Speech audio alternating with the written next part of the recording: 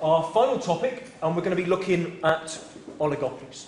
And the reason for this, I don't want this, and absolutely, this will not be a lecture or series of lectures on industrial economics. I'm not interested about market structure per se. The whole point about looking at oligopolies is to pull together all the game theoretic principles that we've seen in the past. Ideas of static games, dynamic games, the idea of a sub-game perfect Nash equilibrium or a Nash equilibrium. All these game theoretic concepts that we've looked at up until this point, and apply them to answering certain questions, and we're going to use the idea of oligopolistic markets to do just that. Now, the whole point about oligopolistic markets, though, is that you have firms, a limited number of firms, in these type of markets who compete against each other.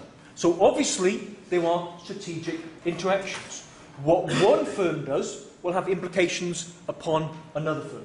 Other firms will have to think about what its rivals are going to do, what strategies it's going to adopt. So this explains perfectly this whole module on game theory.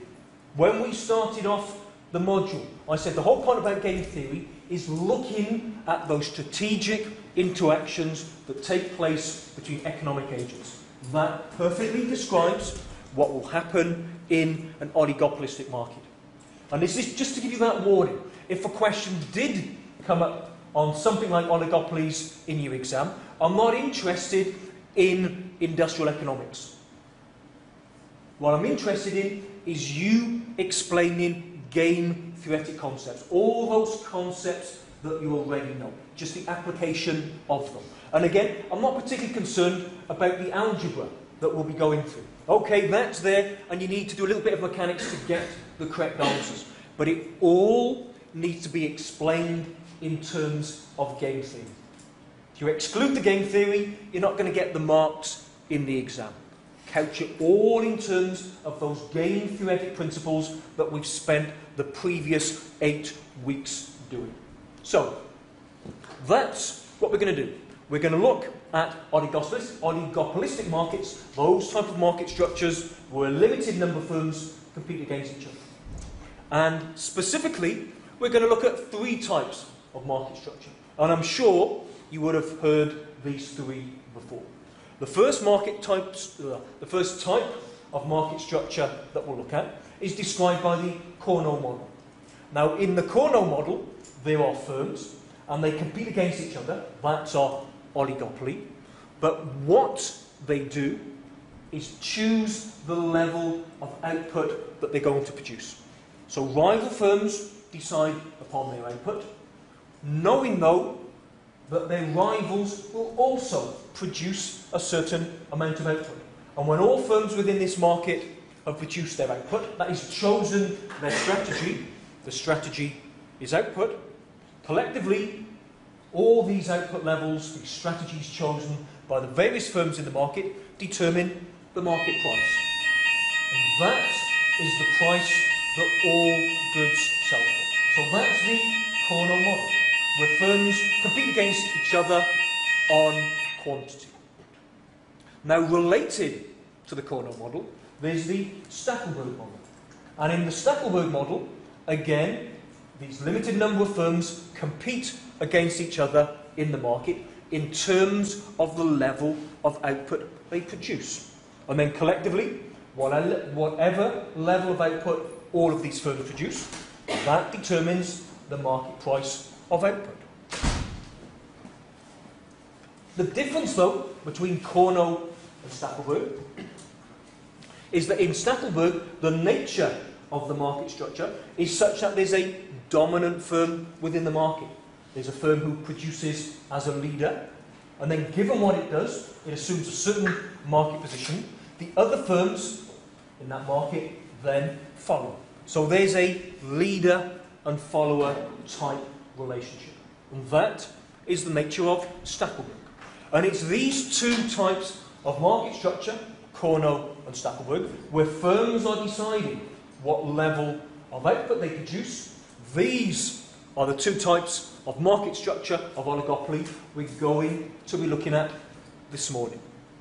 Then, next week, to conclude this topic, then we're going to look at the type of market structure where firms compete not in terms of quantity, but in terms of the price that they charge. And this particular type of market structure is known as Bertrand, or Bertrand competition. So those are the three types of market structure we'll look at. The two this morning, that's going to be where firms choose, their strategy is choosing over the level of output. Next week, when we look at Bertrand, what firms choose over is the price that they charge for their output.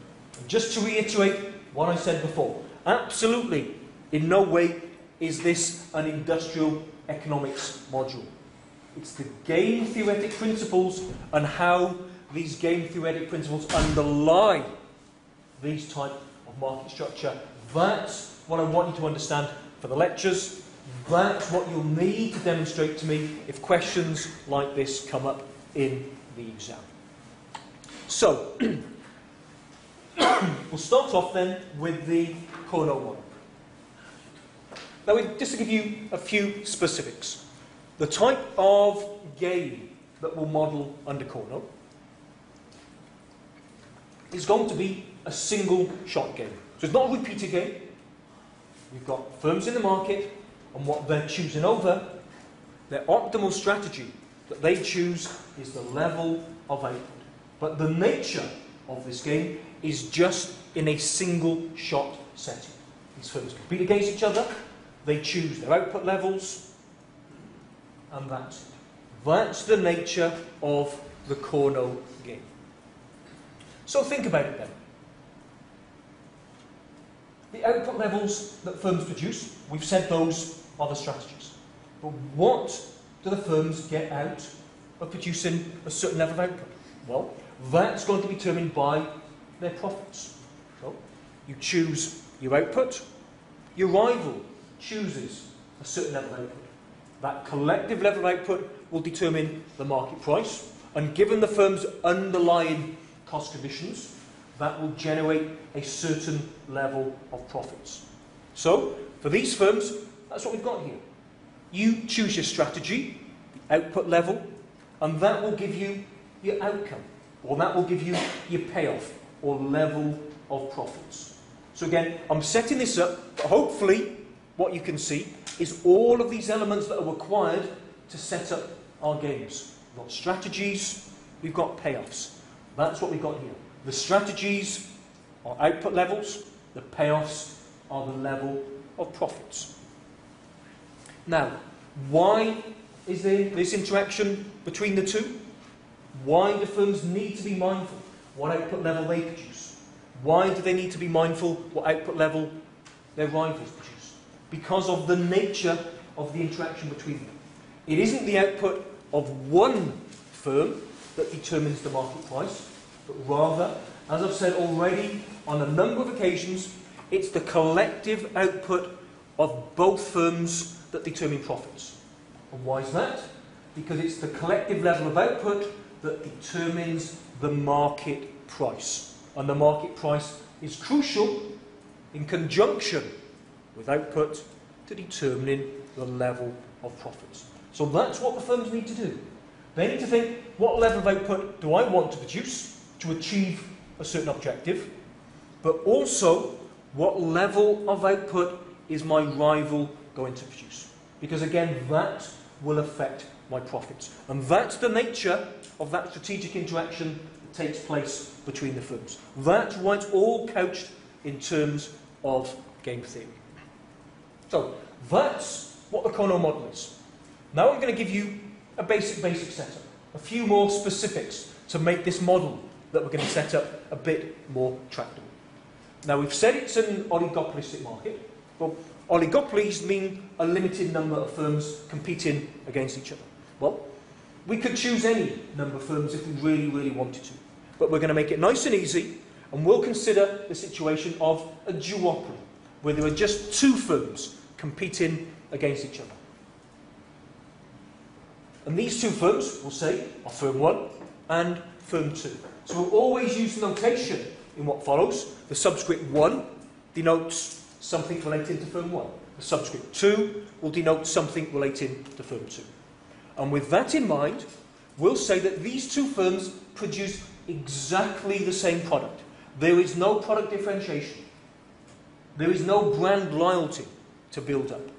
Consumers don't mind who they buy their output from. It's exactly the same product.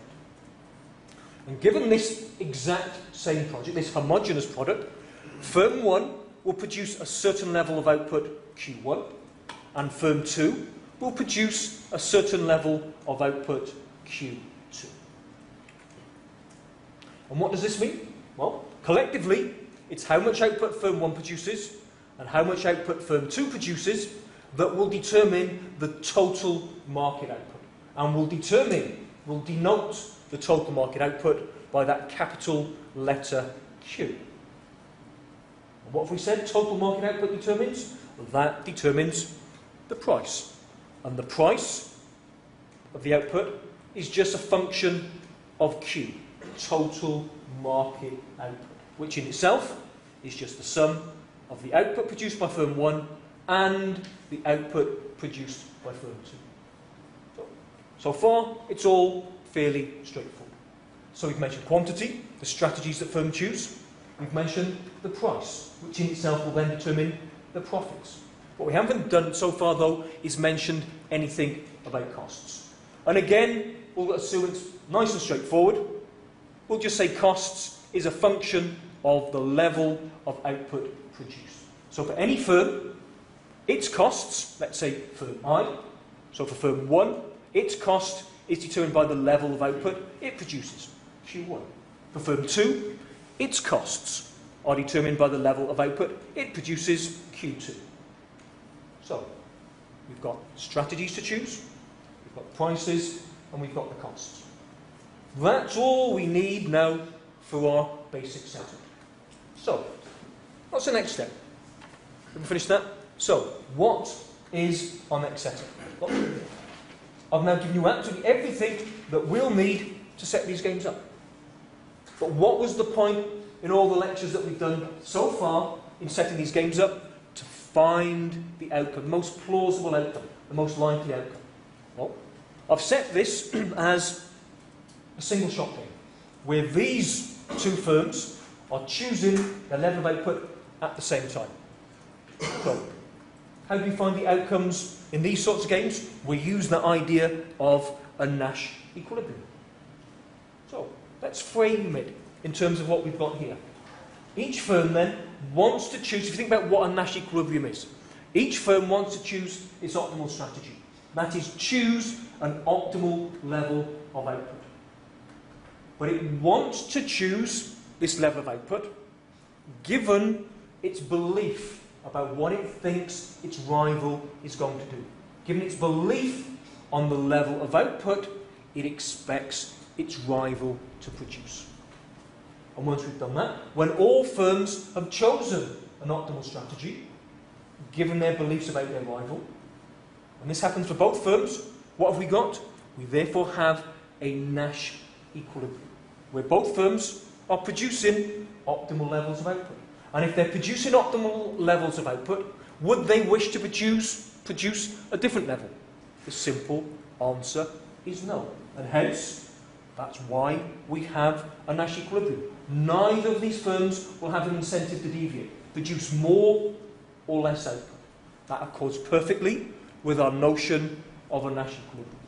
And that's what we need to find. So, up until this point, I've set the game up.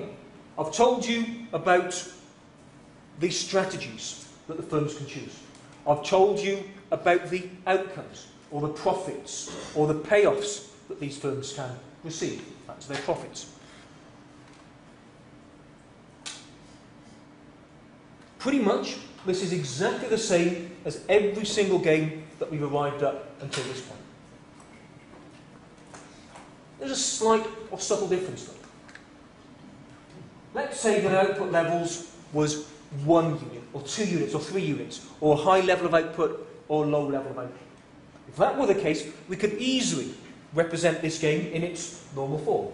We could present these games in a payoff matrix, and we could then go through our tried and trusted procedure of identifying a Nash equilibrium. We say, for any given level of output of firm 2, what's the optimal response, the optimal strategy of firm 1? We could put the circle around it, and then we do that for the entire game, and we say, well, where do these circles coincide? That's where both firms are choosing an optimal strategy. That is our Nash equilibrium. But what have we got here? Firms are choosing over levels of output. Levels of output are virtually infinite. So there's no way that we could represent all of these different levels of output for firm 1 and firm 2 in a matrix and make it tractable. So we're going to need something different. And that something different is something we've touched upon before. And that's a way of representing a less discrete, a more continuous range of strategies. And that's by making use of a best response function. Now, when we looked at mixed strategies, that's what we did. And we graphically represented them. Well, if we wanted to, we could also graphically represent them here. But I'm not going to do that. We're going to define these best response functions algebraically. But exactly the same principles apply. If we find the best response function for one firm, that tells us all of the optimal strategies of that firm, given that top part there, given its belief about what the other firm is going to do. And when our best response functions coincide, that describes a Nash equilibrium, that situation where both firms are choosing optimal strategies. So that then is our basic setup. We've got the Cournot model, we know what we're trying to look at, and this here is the way in which we're going to identify a Nash equilibrium. So, with that in mind then, I'm now going to give you a very, very specific example. It is a specific example, and the outcomes that we get depend upon the numbers that I put in here. So, what I don't want you to think is the outcomes that we get, the quantities, the strategies that we get, the Nash equilibrium that we get will always be the same. I'm going to give you one very specific example that we're going to work through in lectures. We'll work through an alternative example in seminars. But it's the basic principle that I want you to understand. Don't think, just because I gave you this example, if it came up in an exam, you get the exact same example. It's understanding what's going on here and drawing in all of those game theoretic principles. That's the important part. Your demonstration to me in an exam that you understand it, as well as working through and getting the answer at the end. So, firstly, we'll say something about the price, the market price. And we said market price was related, market price P, was related to the total level of output produced by both firms in the market. Specifically, for this example, I'll say that price is determined by that relationship there, A minus Q, where A is just some exogenous constant, and Q is total market output. Now that might seem complicated, it certainly isn't. What does that describe though? Well, I will come back to this very, very, very quickly for you. There we go. Price equals A minus Q. What does that describe? The relationship between price and quantity. Price is related to the level of quantity produced, the total quantity produced within the market. And I've said it's A minus Q. So there you go. A's that exogenous variable there, that fixed constant. So that's our vertical intercept. And the slope of minus Q, therefore, it slopes downwards. They get a negative relationship. Forget about all that there for the moment. Don't worry. It's just that diagram. So price is related in a negative way to quantity. And that just describes conventional downward sloping demand curve. And I've made it nice and easy. A minus Q is the equation of a straight line. So that demand curve is linear, just downward sloping straight line. So that's all I've represented by that relationship between price and quantity. Something very, very simple like that. So That's the first aspect of the example, a very specific example that I'm going to run through. A linear relationship between price and quantity. A linear demand curve. Secondly, we'll also assume, nice and easy, that cost is equal to C times the level of output produced. So there's a constant marginal cost, and that constant marginal cost is denoted by the value C. Each unit costs exactly the same to produce. So where C here is the marginal cost of production. So again, just to make the algebra that we're going to run through subsequently nice and easy. So that's what we've set up. What do we now want to find? Well, we want to find these optimal strategies of the firm. Now, I've said the amount of output the firm 1 produces is Q1. I've said that the amount of output the firm 2 produces is Q2. What then is the Nash equilibrium? Well, the Nash equilibrium will be where both firms are choosing optimal strategies, optimal quantities. And I will denote these optimal quantities, optimal strategies, by the star. So whatever level of output firm 1 could produce, that is Q1. The optimal level of output that gives us the Nash equilibrium is Q1 star. The optimal level of output that firm 2 produces in the Nash equilibrium is Q2 star. So the star will denote an optimal level of output. And in a moment, I'll tell you how the optimal level of output is defined. So the Nash equilibrium requires both firms to be producing an optimal level of output. So there you go. It's Q1 star, Q2 star. So I say that's just a little bit of notation, but bear in mind, and you'll see what I subsequently present, and the notation that I present, if it's got a star, it means it's an optimal level of output. Okay, don't forget that. So, what do the firms want to do? Well, the way that I've set this up, and the algebra that we'll go through, it's all totally and utterly symmetrical for the Cournot model. Whatever we find for firm 1, we just turn it around and change Q1 for Q2, and that will give us exactly the same for firm 2. So, that is what firm 1 wants to do. And this is just notation to describe what we're trying to do. It wants to choose its optimal strategy. And remember, its optimal strategy is Q1. It wants to choose Q1 such that it maximises something. It maximises its payoff. Now, for these firms, what is the payoff? Well, the payoff is the profits. So both firms, and this is an example of firm 1, that would be then the example of firm 2, but I'll come on to that in a moment. Firm 1 wants to choose the level of output that's optimal. Wants to choose a level of output, Q1, whatever that happens to be, such that it maximises its profits. But it will want to do that subject to what? Subject to the consideration that it will produce a certain level of output, but its rival firm 2 will also produce a certain level of output. And this level of output that its rival produces will affect its profits, because that determines total market output. And as total market output increases, what happens to price? It falls. And therefore you expect profits to also fall. So that's what firm 1 needs to take account of. It wants to choose its level of output Q1 such that its rival produces a level of output Q2. But why have I put a star next to that Q2? Anyone want to hazard a guess?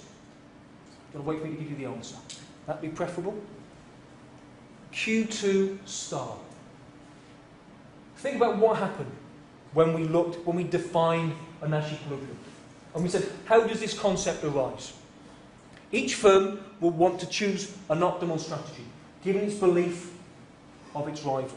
But what's the most plausible belief of what your rival will do?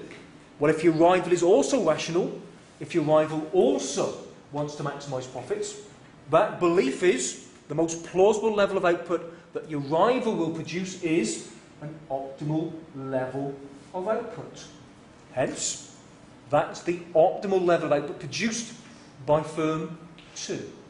So the way that we would describe that is firm 1 is choosing its level of output, Q1, such that it maximises profits, pi 1, given that its rival firm 2 is producing an optimal level of output. So again, it might look very simple, but it's the interpretation that I want you to put on it that's all important. So, that was in words. That's what firm 1 wants to do. Wants to maximise profits. And I'll describe that in a very, very brief moment. What does firm 2 want to do? Pretty much exactly the same. Firm 2 wants to produce a level of output, Q2, such that it maximises its profits, pi 2, but it will choose its level of output under the consideration that its rival firm 1 is producing an optimal level of output, Q1 star. So you can see, all we're doing is changing one for the other, Q1 for Q2, but the interpretation, apart from that, is all exactly the same. There's no real difference between that equation there and that equation. What, though, about the right-hand side? What have we got here? Well, let's think about it. Profits. That's what a firm is looking to maximise. And what are profits? Profits are the difference between revenue and costs. Total revenue minus total cost is profit.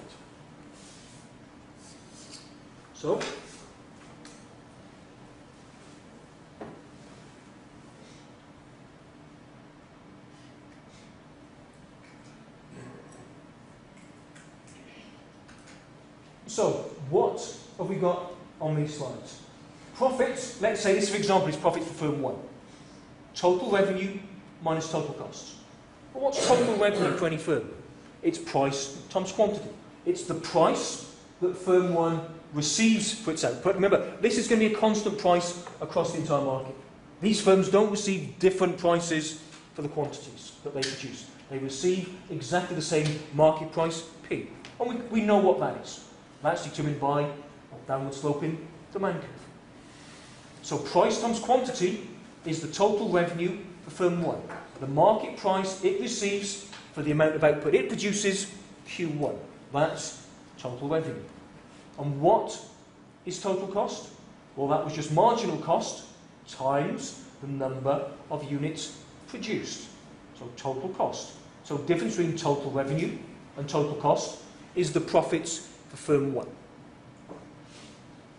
But remember, P here, we said is equal to A minus Q, capital Q, total market output.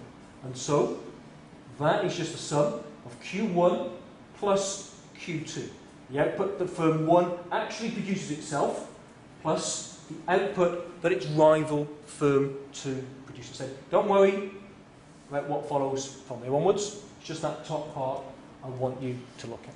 So there you go. Profits, total revenue minus total cost. Just need to remember that price there is given by our linear demand curve. A minus Q1 plus Q2. Well, with that in mind then,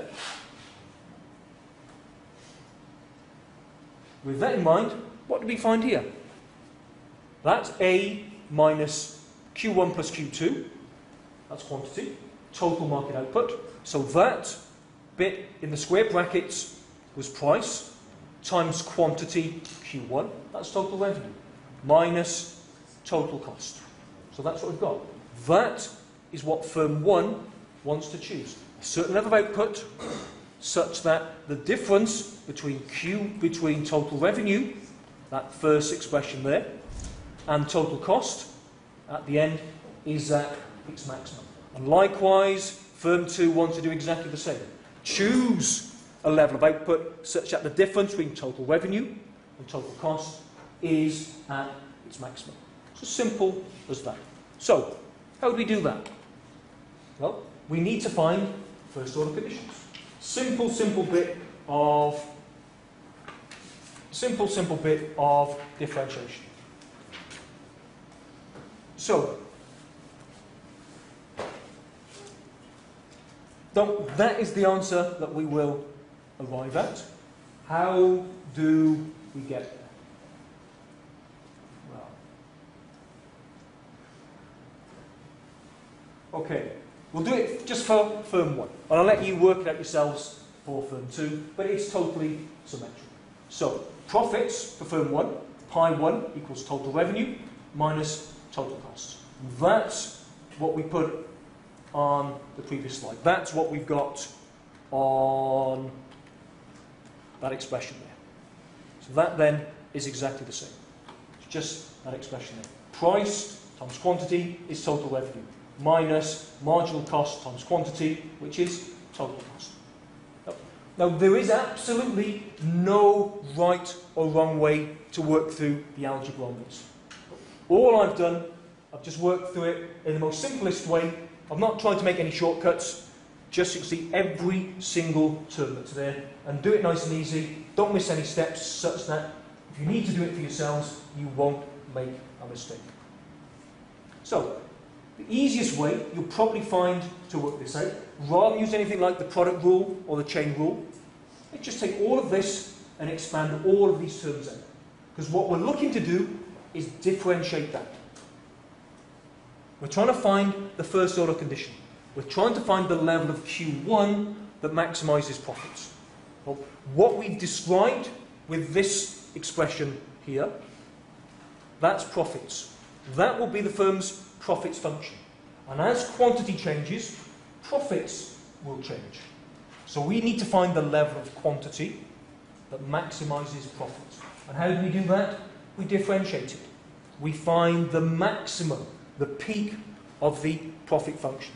So if you differentiate it, remember all the maths that you might have done up until this point, if you differentiate a function and set it equal to 0, that will show you your local maximum.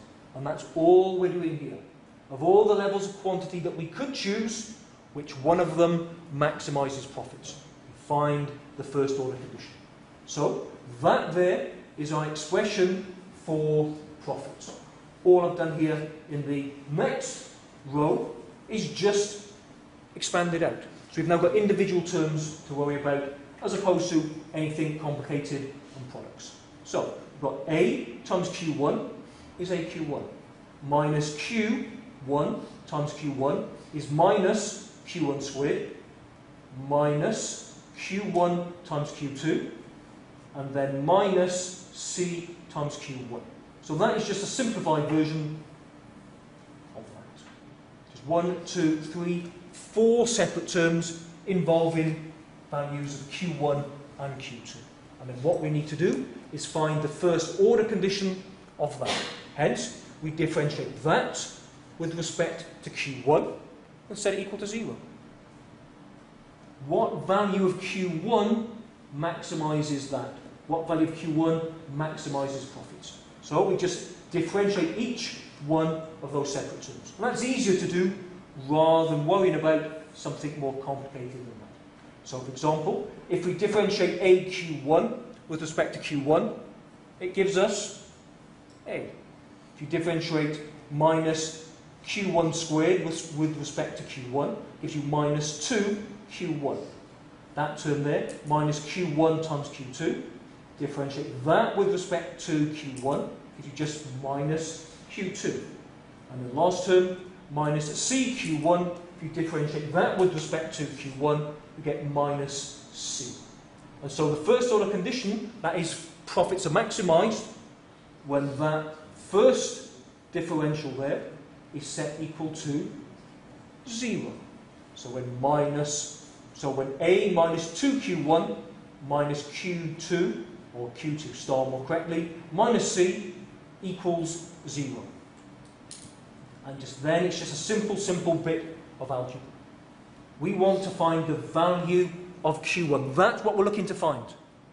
What value of Q1, what output should firm 1 produce such that it maximises its profits? It chooses its strategy to give it the highest possible payoff. That's the interpretation. There's a tiny little bit of algebra here, a tiny little bit of differentiation, but it's the principle behind it. The firm's choosing an optimal strategy to give it its highest payoff. That's all I've done there. So that, when we arrange it, and that gives us that expression there. Q1 equals A minus Q2 star minus C all over 2. And what is that? Well, think about it. Again, don't worry about anything that comes after that. That there is what? Think about the interpretation. That is the level of output firm 1 should produce such that it maximises its profits on its belief that its rival will produce a level of output Q2 star. And what is Q2 star? That's the optimal level of output that firm 2 produces. So there you go. That describes what? That describes the best response function. That describes the optimal level of output firm 1 can produce such that it maximises its profits. And hopefully you've now all written that down.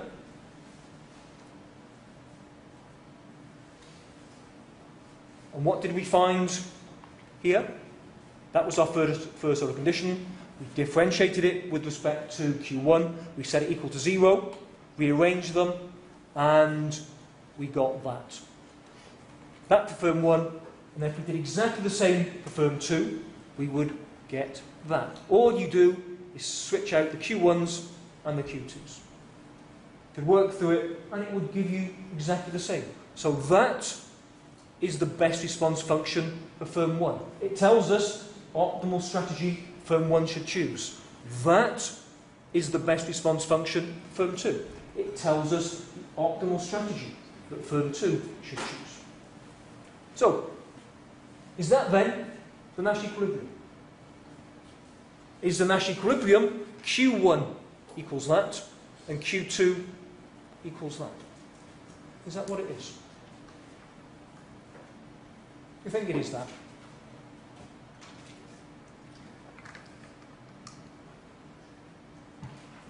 Remember what we said on one of the early slides. We said the Nash equilibrium is where both firms produce an optimal level of output.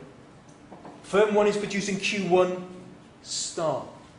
Firm 2 is producing Q2 star. Does that describe an optimal level of output? It describes the best response function, but it doesn't describe a single level of output. In exactly the same way, that describes the best response function for firm 2, but it doesn't denote a single optimal level of output. So that is not our best response function, though that is not our Nash equilibrium. What we need to do is substitute one into the other. If we get that Q1 there, look at that Q2. Now, what level of output will firm 1 produce? It will produce that level of output given that it expects its rival to produce an optimal level of output Q2. But what level of output is that? How does firm 2 determine what strategy to choose? It's given by that there. So what you would do, simple bit of algebra, you take that expression there for Q2 and substitute it back into there and just work it through. Now, what I'll do,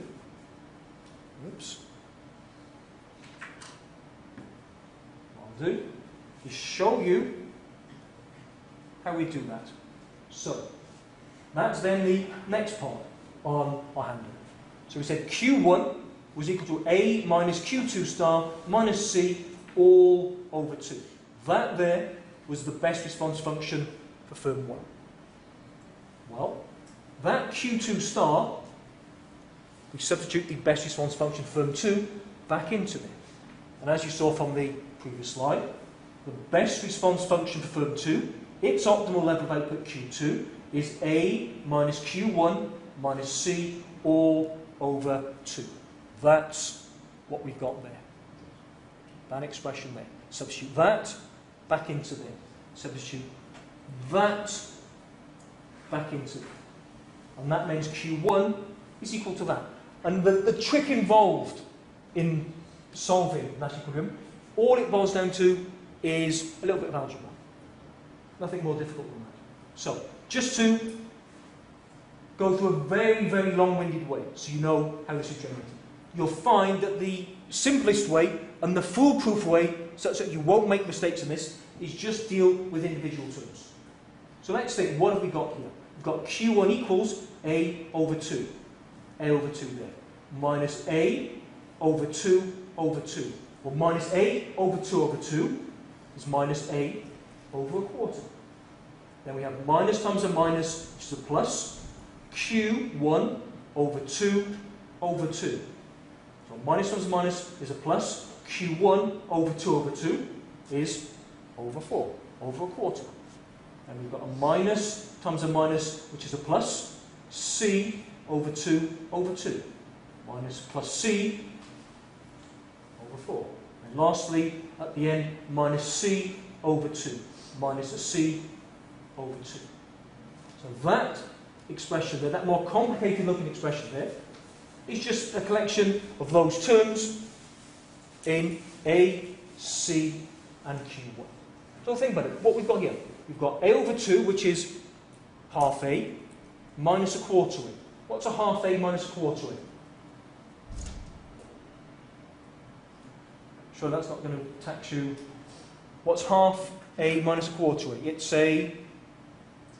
Thank you, Zach. It's a quarter A. We got Q1 over 4, a quarter Q1, and we've got plus a quarter minus a half. Plus a quarter minus a half gives you minus a quarter C. And so there, we take that.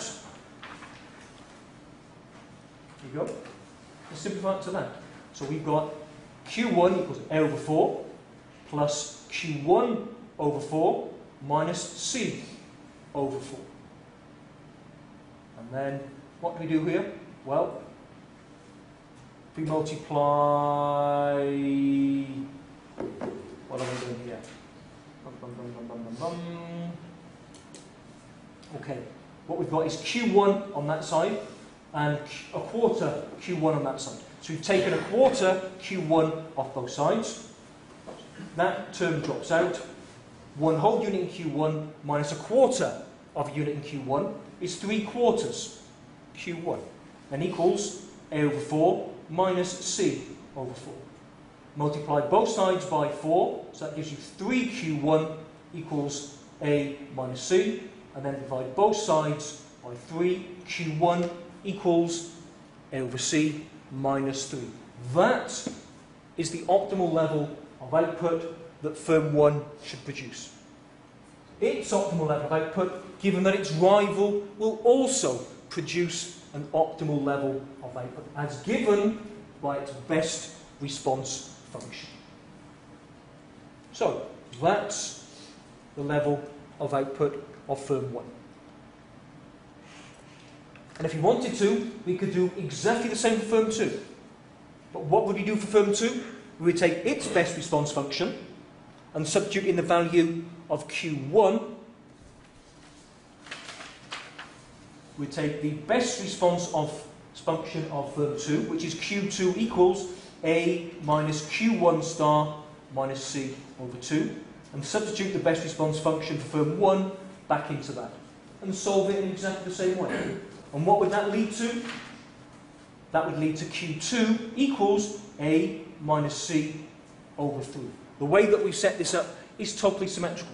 Whatever we find for firm 1, we're going to find exactly the same for firm 2. They've got the same demand curve, they've got the same cost conditions. Hence, it's symmetrical.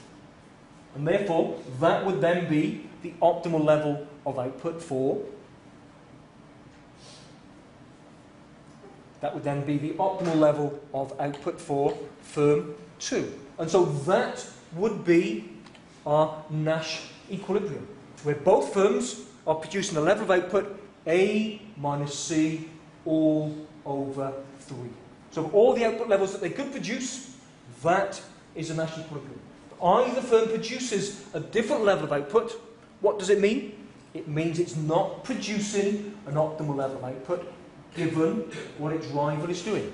And if that's the case, what does it have? An incentive to deviate, an incentive to produce a different level of output. And so, there you go. That is our Nash equilibrium outcome. Now, very quickly then, I'll just conclude what it means for this market then.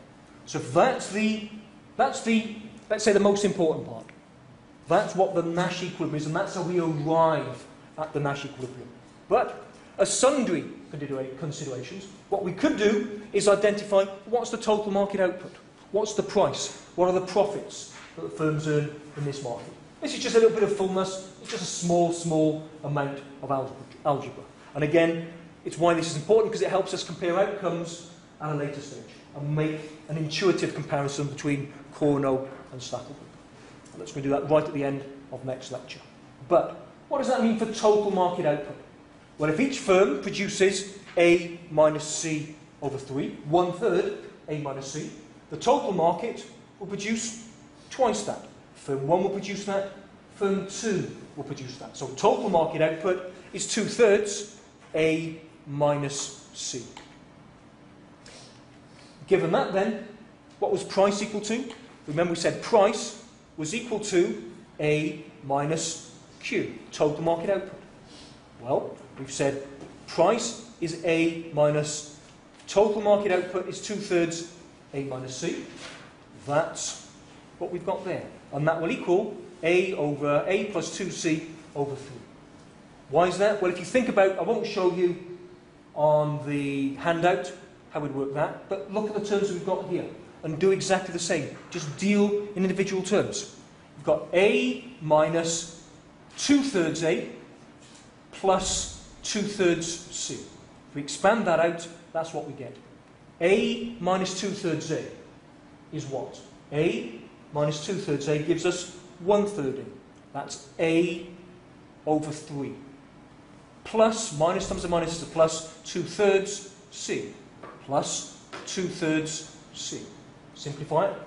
Price is, that expression there, is equal to A plus 2C all over 3. So that is the market price. So we found the individual quantities, the Nash equilibrium quantities. From that, we've got the total market output, and by extension, we've got the market price. Only thing we now need to show then are the profits. And the profits for each firm are equal to the quantity squared. And why is that? Well, how do we define profits? The simplest way to do it in this way that I've set it up is to think about profit per unit. And then you multiply that by the total number of units produced. So what's profit per unit? Profit per unit is the price charged, the market price per unit, less the marginal cost. So P star minus C is the profit per unit.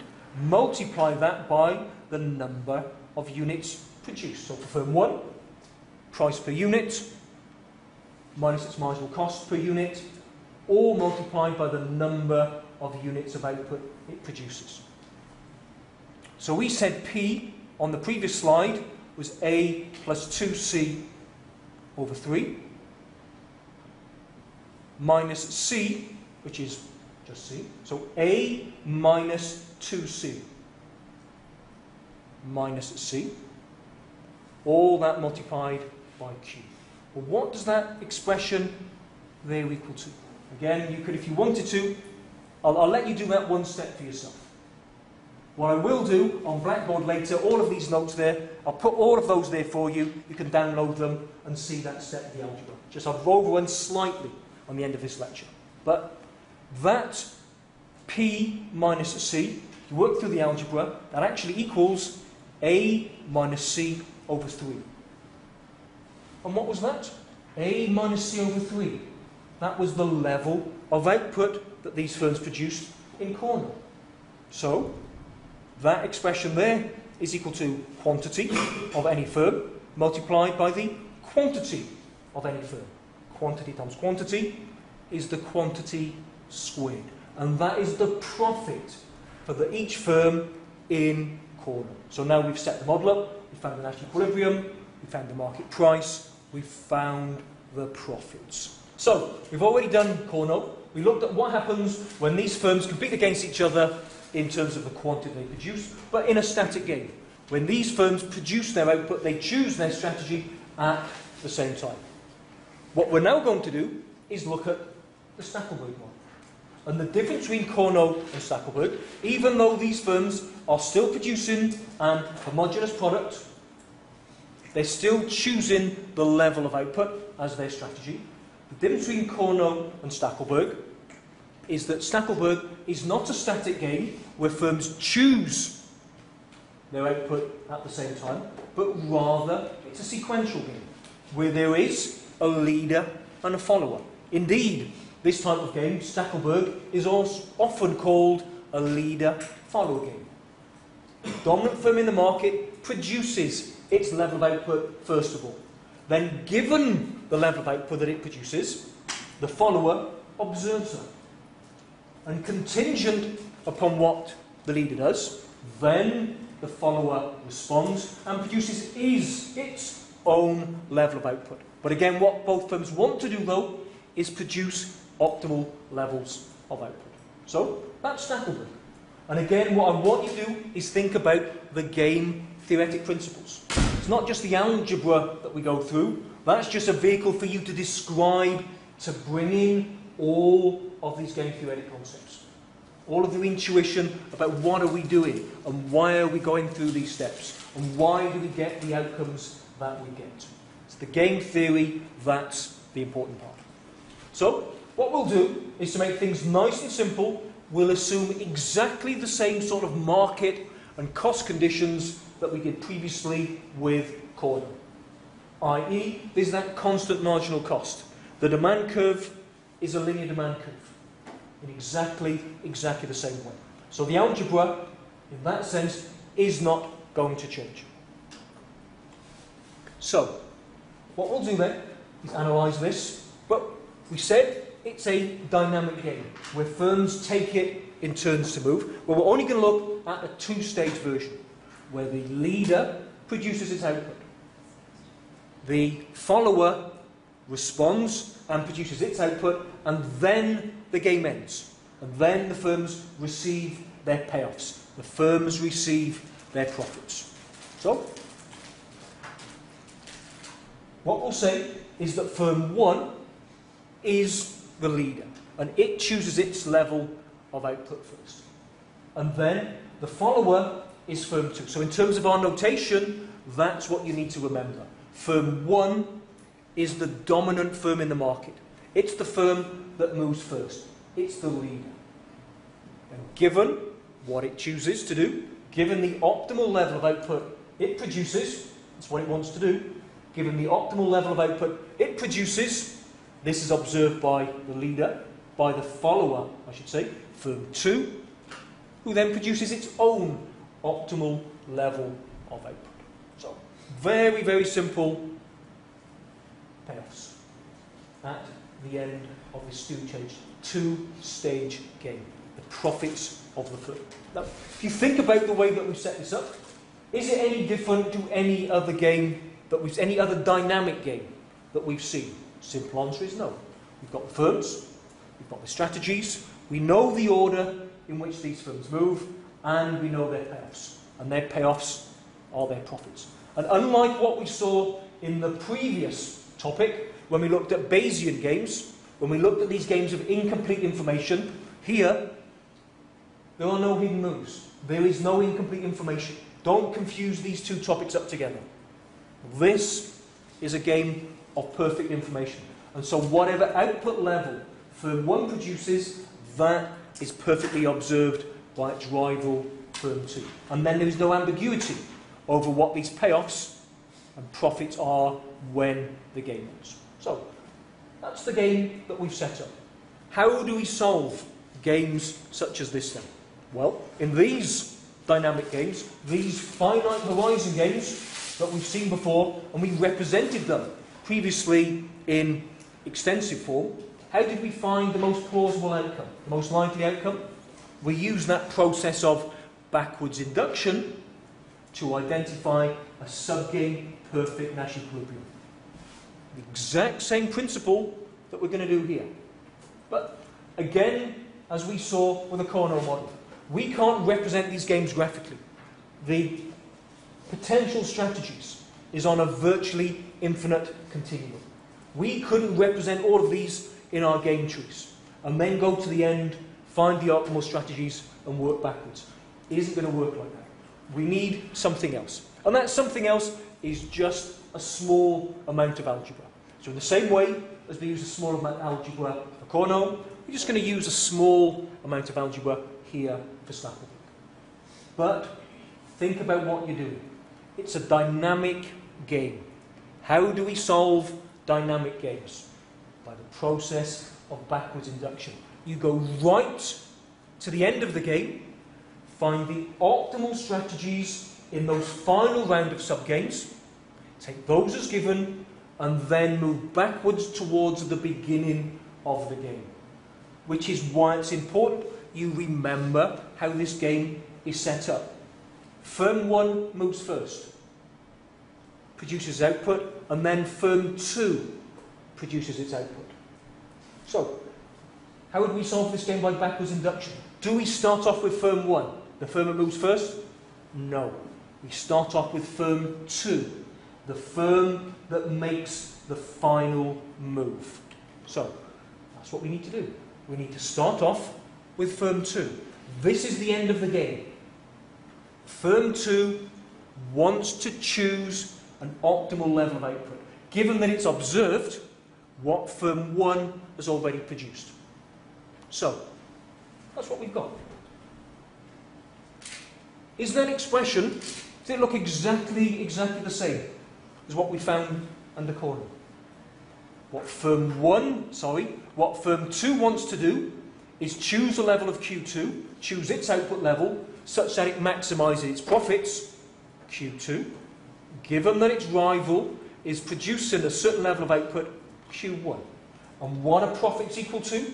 Profits are the difference between price, which is that expression there in square brackets. Price times quantity is total revenue, less total cost. Marginal cost times quantity. So, simple question, just to throw it at you. Is that the exact same expression that I gave you previously? Does it look like it? Yep. Everyone happy? There's nothing new here. That's the exact same expression. Or is it? There's a subtle difference. The stars. Exactly. When we did Cournot, what was the idea? The idea that a firm will produce, when they're moving in a static game, when they're choosing outputs at the same time, you produce your level of output, given your expectation that your rival will produce a certain level of output. Expectation. And that expectation is it's going to be an optimal level of output. Is this the same in this dynamic game? When firm 2 makes its choice over the level of output that it produces, is it basing that level of output on an expectation of what firm 1 will do? No. It's already observed the level of output that firm 1 produces. It's observed that level of output Q1. It's not an expectation of an optimal level of output, it's an actual level of output. So again, it's subtle differences. But if you're going to be explaining these things to me, if you want to demonstrate understanding, it's these small, subtle differences that will make all the difference. So, you can see here, we've dropped that value, the star. It's Q1, not Q1 star. So, that's what firm 2 wants to do. Choose a level of output such that it maximises profits. And I won't go through the algebra, because that's what we did in the previous lecture. What do? We find the first order condition. It's exactly the same. Apart from the fact that we've not got a star, it is exactly the same. We take the profit function, we differentiate this with respect to Q2, you set it equal to 0, That's what happens when you differentiate it with respect to Q2. You set it equal to 0, and that then solves for that. Now I skipped over that quickly because you had that previously. Okay? So there's no need for me to dwell on that. But it gives that expression there. And that for firm 2, it's its best response function. Exactly the same as we saw under Cournot. With the exception that it's now not Q1 star, it's just Q1. It's an observed level of Q1. And that's it for firm 2. That, in that last round of games, where firm 2 is making its choice, choosing its optimal strategy, how much output will it produce? It will produce that much output there. It will observe what firm 1 produces, and then it will respond accordingly and produce that much. So this is the best response function for firm 2. And that's all we need to do, for the moment, for firm 2. Then what do we do? Process of backwards induction. We know what the last round of games to be played, the output, the strategy of firm 2. We take those as given. That's that there. And then we move to the preceding round. And what's the preceding round? The preceding round is when firm 1 makes its choice. And this is where it's slightly different.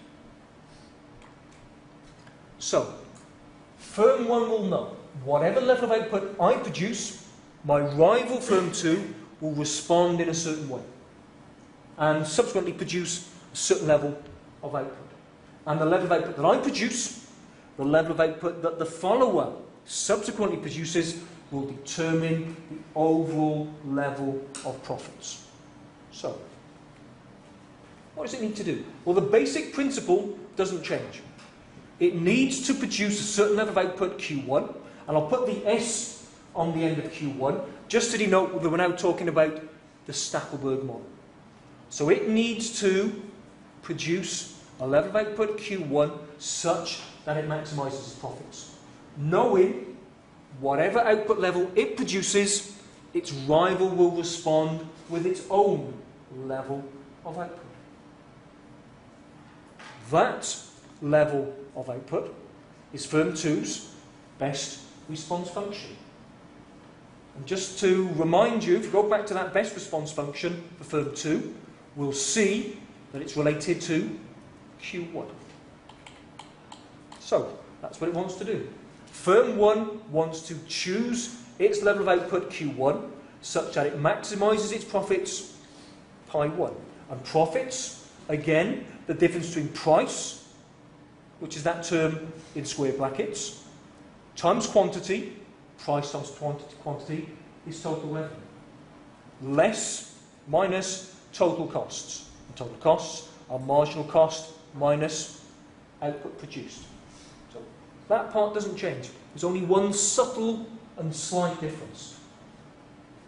Whereas previously we said price was A minus Q, total industry output, which was Q1 plus Q2. Now though, it's just different.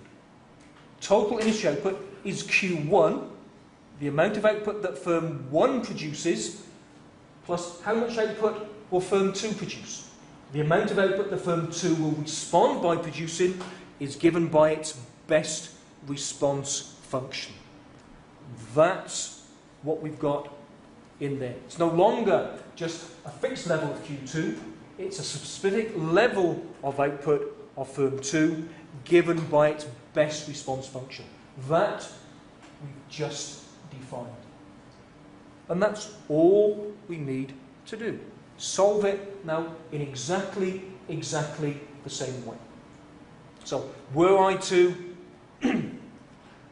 take then the best response function, and what was that? That was A minus Q1 minus C all over 2. So that term there is just substituted into there, the best response function for firm 2. And then after that, it's then a simple case of algebra. Now again, I'll do this nice and slowly for you, but we could take that entire expression there, and what do we want to do? Find the first order condition. The level of Q1 that maximises that. So if we take the first order condition, i.e. differentiate that with respect to Q1, set it equal to 0, that gives us the optimal level of output. No different from anything you would have seen in any of your first year, second year, or indeed up until this point here. No different to what we did in this first part of the lecture. Just differentiate that with respect to Q1 and set it equal to 0. If you did do that, I'll show you what you'll get in a moment. But just to run you through what you might do. So that is what we said. Profits are A minus Q1 plus, for that expression there, rather than in Cournot, we now substitute in the best response function, which was that part there. All that times quantity minus total costs. And again, you'll probably find that the simplest way to do this, the way that guarantees almost you won't make a mistake in the exam, is just to deal with individual terms. Just break it down to individual terms and then differentiate those. So what have we got? We've got A times Q1. That's AQ1. We've got minus Q1 times Q1 is minus Q1 squared. Then minus A over 2 times Q1. Minus A over 2 Q1. Minus times a minus is a plus. Q1 times Q1 over 2. So that's plus Q1 squared over 2. So minus A over 2 times Q1. A over 2 times Q1. Minus times a minus is a plus Q1 over 2 times Q1. So that's plus Q1 squared over 2. Minus times a minus is a plus C over 2 times Q1. That's plus C over 2 times Q1. And lastly, minus C Q1. Yeah? And then just collect these terms together. Collect all the terms in A together. Collect all the terms in Q1 together. Collect all the terms in C together. So, we've got AQ1 there. We've got minus half AQ1 there. So, you've got AQ1 minus half AQ1 gives you half AQ1. A whole unit minus a half gives you half a unit. So that's half A over 2 Q1. We've got a minus Q1 squared there. You've got half Q1 squared there. So minus 1 plus a half is minus a half. So that gives us minus a half Q1 squared. And then lastly, we've got half CQ1 minus a whole unit of CQ1. So one whole unit minus a half gives you minus a half. And you can see, obviously, I went through this last year. As it's gone through, you can see even I make mistakes. So again, obviously I put a plus there and realised it wasn't working out, so I went back. But easy mistakes to make. But, which is why if you do it nice and slowly, collect your terms together, be careful, and in these sorts of things, probably the mistake you would make is in terms of the minuses outside. Make sure it's a minus or a plus. Do it slowly, do it methodologically, and it's straightforward. So there you go. That's what profits are equal to. So that nasty looking expression there, profits is equal to that much simpler looking expression there. And so what do we want to do? We want to find the first order condition of that. Differentiate that with respect to Q1 and set it equal to 0. So you go, just differentiate each of those individual terms with respect to Q1. So that first term, A over 2 Q1, differentiate it with respect to Q1, you get A over 2. You've got minus Q1 squared over 2, differentiate that with respect to Q1, you get minus Q1. And here, minus C over 2 Q1, differentiate that with respect to Q1, get minus C over 2. So that would suggest that profits are maximised when A over 2 minus Q1 minus C over 2 is equal to 0. Set the first order condition equal to 0 and just work that out. And remember what we're interested in? We want to find Q1. What value of Q1 maximises profits. Now if you've worked this through in this Stackelberg and there are any expressions in Q2 in there, you know you've done it completely and utterly wrong. You're trying to find the value of Q1, the actual level of output. Can't have any expressions in Q2. If it is, you've set it up wrong. So Q1 equals, you can see, rearrange this, A minus C all over 2. There we go. So Q1,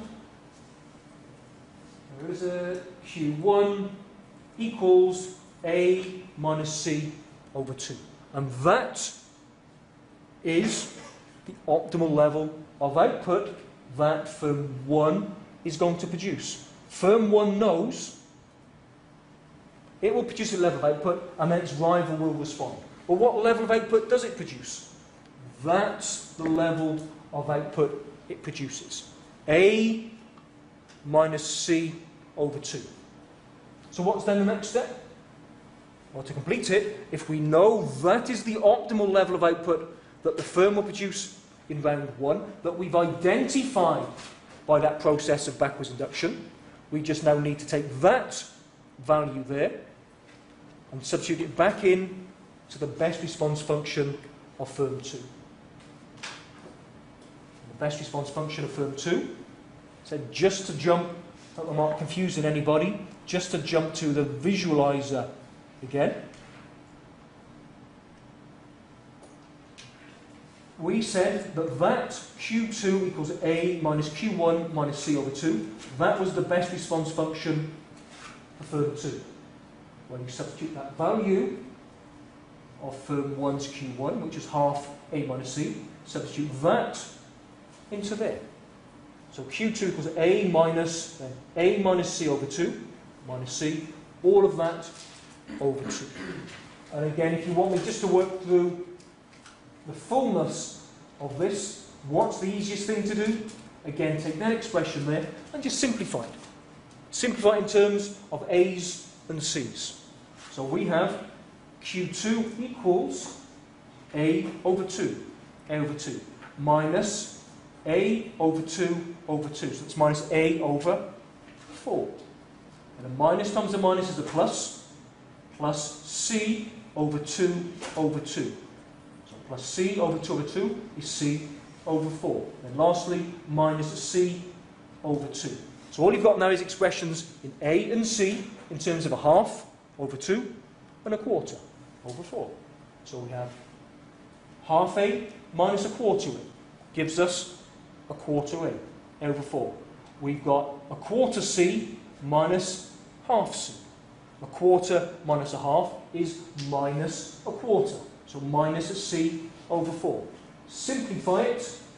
What does that equal? Q2 equals A minus C over 4. And that is our subgame perfect Nash equilibrium output for firm 2. We know what firm 1 produces in the first round. It was half A minus C.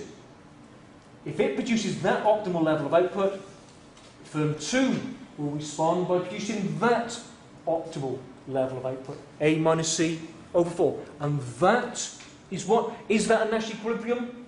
Well, technically, not necessarily. That is our subgame perfect Nash equilibrium that we've identified by that process of backwards induction. But remember the ordering that we went through.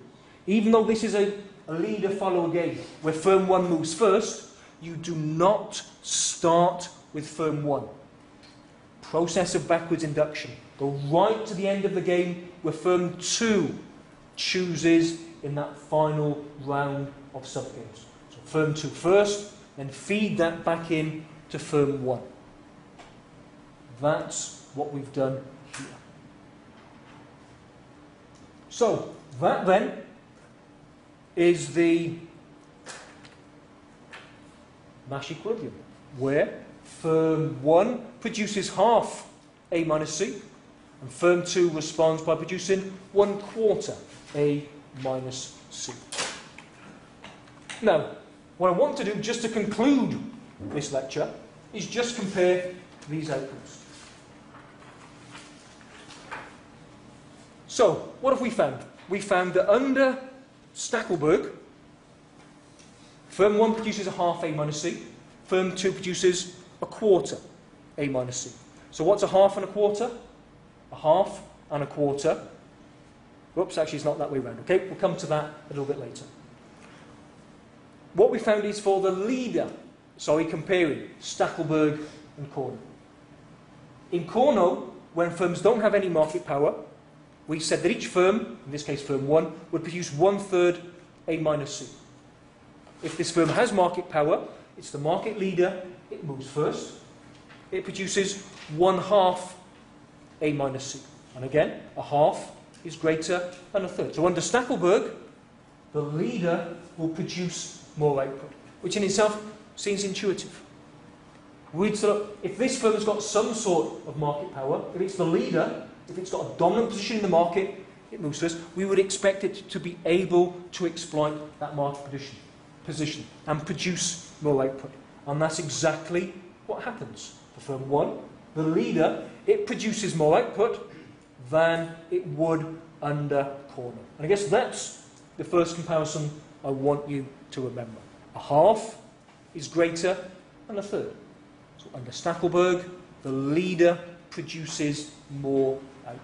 So that's the first outcome. In terms of the follower, comparing Stackelberg with Cournot, we said under Stackelberg, the follower, that is firm 2, will produce 1/4 A minus C. Under Cournot, each firm will produce 1/3 A minus C. And which is larger? A quarter or a third? 1/3 is larger. So under Cournot, the firms produce more output than they would under Stackelberg for the follower. So again, that's the second finding. The leader produces less output, the follower produces less output than under Stackelberg. So again, it's just the reverse of that situation. So again, if you're ever comparing the two and you get something different, whatever the numbers that you put in, however you set this model up, if you get something different to that, you've obviously got it wrong. The leader must produce more output. The follower must produce less output relative to Cournot. So those are the individual output levels. Now, why is that the case then? Why, in particular, does firm 1 produce more output in Stackelberg than the Cournot? That seems a little bit strange. What have we... We're trying to intuitively trying to find out why that's the case. Is this something that we've done here that leads us towards that? Well, there is. And again, it all boils down to,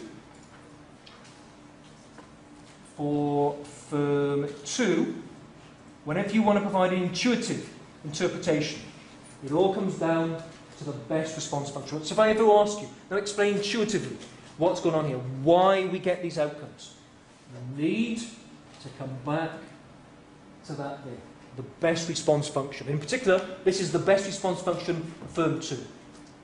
So what happens? Under Cournot, we said that we had these stars in there, that firm 1 produces its output on the expectation that its rival produces an optimal but fixed level of output. What do we find under Stackelberg, though? Is that the case? Firm 1 doesn't produce its output on the expectation that its rival will produce a fixed level of output. Firm 1 knows this. Firm 1 knows its rival's best response function.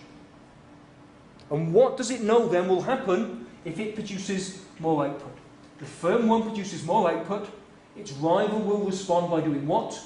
Producing less output. There's a negative relationship between the two.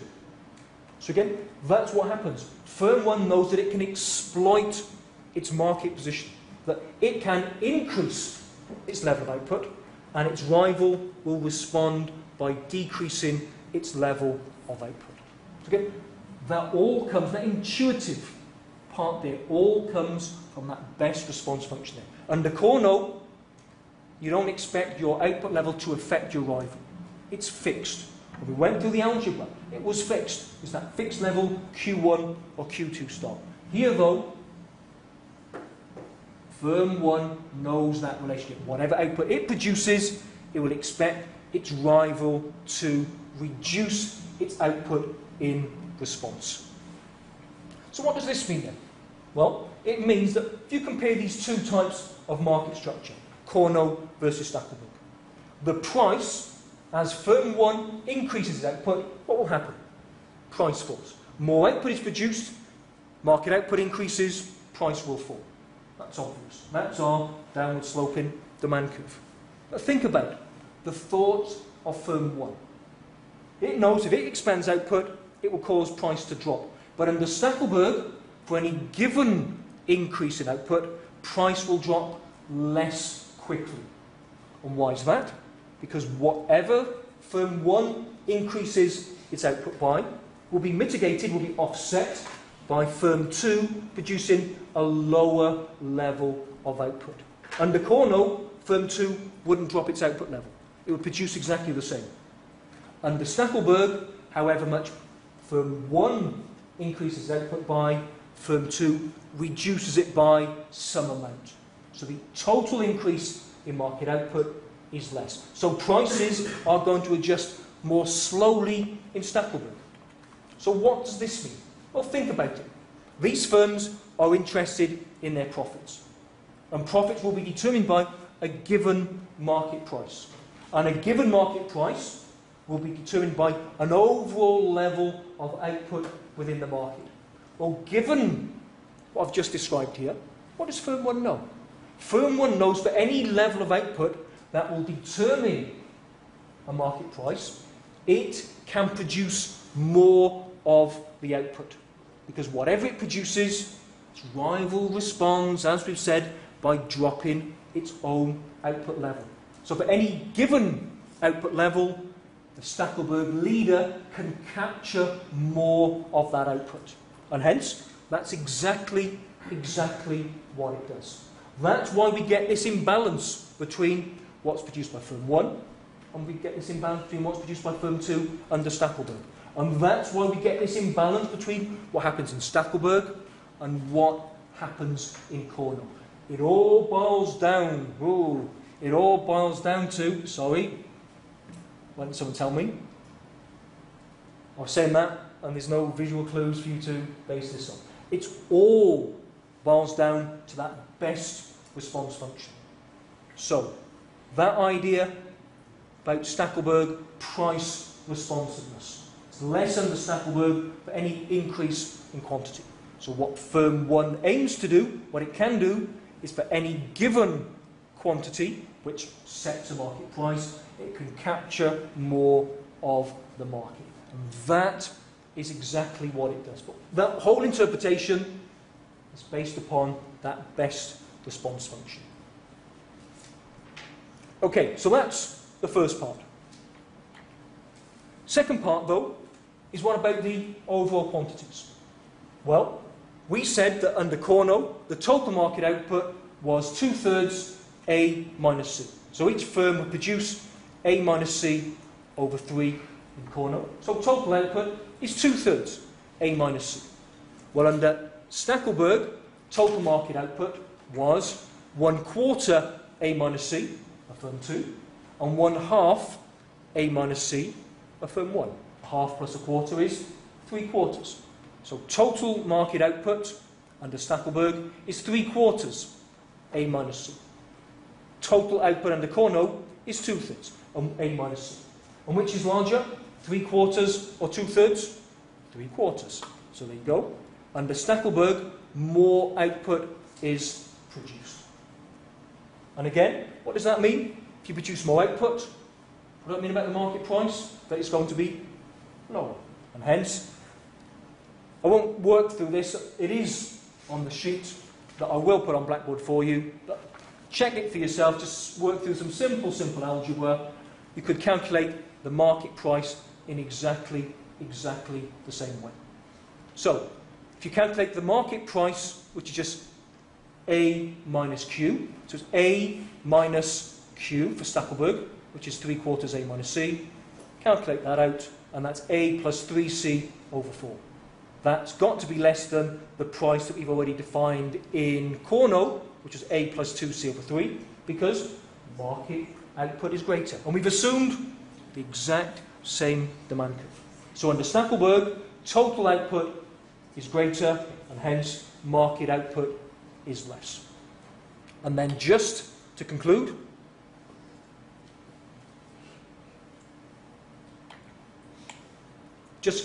what does this mean about profits? Well, the profits, again, we could work it through for firm 1 under Stackelberg. Profits per unit, remember, P minus C, all multiplied by total output. Again, rather than going through any more algebra, I'm pretty sure you're pig sick of it for this morning. It is on that sheet there. I'll just let you work that out for yourselves. But that is the outcome that you would get. The Stackelberg leader would get profits of A minus C all squared over 8.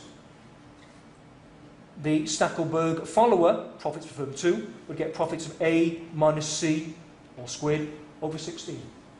Again, look at these outcomes. What principle have we identified here? We've identified that principle of a first mover advantage. We've set this market structure up such that firm 1 moves first. Firm 1 produces more output. What would you expect firm 1 to be able to do? In some way, exploit that advantage. It produces more output. But if it produces more output, what does that mean in terms of profits?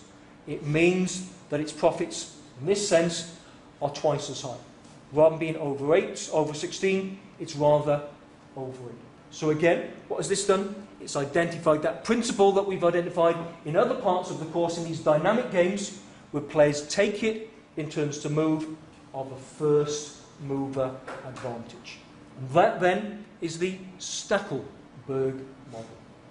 And just to reiterate what I have said before, yes, there's some algebra in here. If I gave you something specific in the exam, I wouldn't just want a rendition of that. You need to understand it. The outcome that you will get will depend upon how the model is set up. But it isn't, I can't stress this enough, it isn't just about getting the correct answer. It's all of the explanation that goes with it. It's all the game theoretic principles that you must explain to put all of this into context. This isn't a mathematical exercise. The maths isn't really that difficult. Just a simple bit of algebra and simple differentiation. It's the game theory that explains all of this that's important.